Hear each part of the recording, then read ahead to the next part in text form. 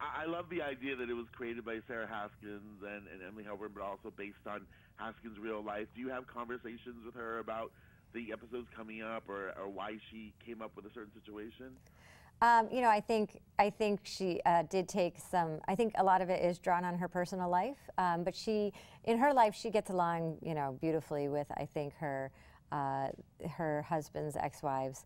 And so it's sort of a different thing. I don't think anybody's worried that we're portraying them in any way. But you know, the day-to-day mundane stuff of child rearing, I think her jumping in as a 20-something and then having to all of a sudden know how to deal with things like head lice, you know, I think things like that definitely are finding their ways into the scripts. I love it.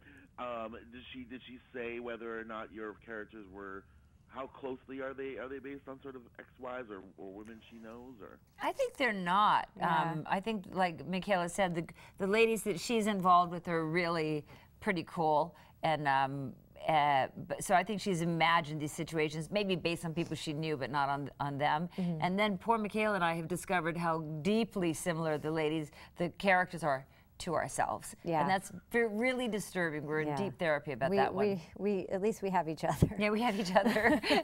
Opposite sides of the spectrum, but we have each other. Yeah.